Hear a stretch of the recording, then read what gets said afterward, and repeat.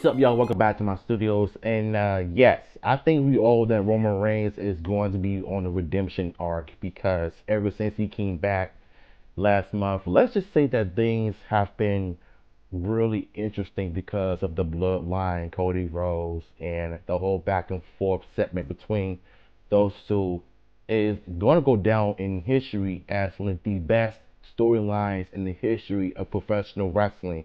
Just like the DX, the Ministry of Darkness, Corporate Ministry, the Unholy Alliance, the Evolution, etc. But the Bloodline to me will always be the best in my opinion because definitely made SmackDown the most watched show in years because of his heel persona.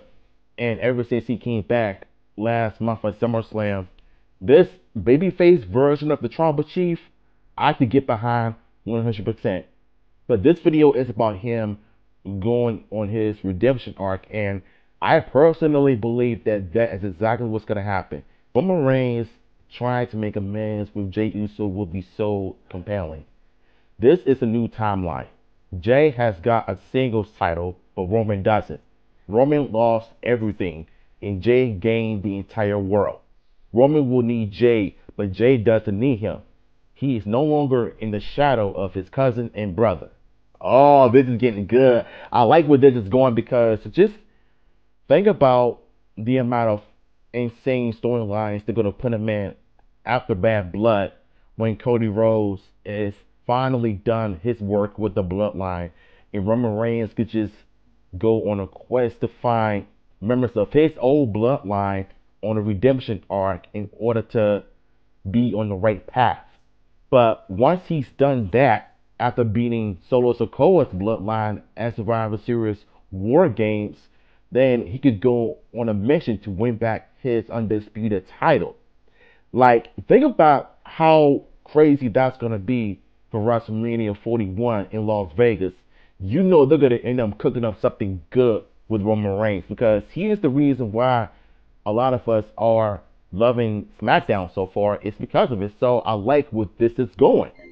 You know, if him trying to make amends with everybody for all the crap he's done, manipulating people, using people for his dirty work throughout the years.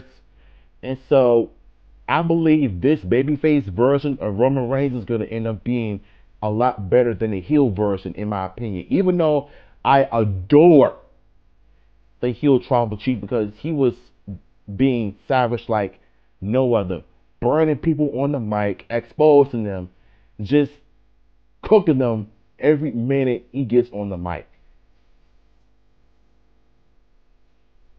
Jey is not the same guy that Roman manipulated and mentally tortured for years.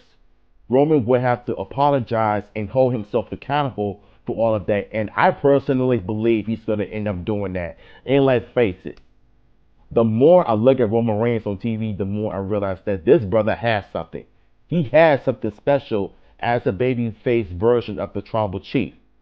And like I said, if Cody Rhodes and Roman Reigns were able to coexist at the Bad Blood pay-per-view, now you know it's going to be a bloodbath between the Bloodline and Cody Rhodes and Roman Reigns. That segment they did last Friday was not only pure cinema, but it made you feel like you want more. And when I did my reaction last Friday, I knew something about that segment just feels right. Whatever they need to do, like some serious segments like this, yeah, I want them to keep that up more often. I think that was all the tweet that I saw. I had to retweet on my Twitter so that I could have y'all read along with me as I go along with it. So Roman Reigns, he's about to go on his redemption arc, and trust and believe when I say this. Lord knows that when all of this is over, when he becomes new champion and win back his undisputed title in Las Vegas, you know, Triple H is doing something great with Roman Reigns. And once Cody Rhodes loses his title at WrestleMania 41, I can easily smell a heel turn for Cody. I can easily smell a heel turn because you know they are seriously doing something insane with these characters, and I love to see it. So, what are your thoughts on this? Let me know in the comments down below, and I'm gonna catch you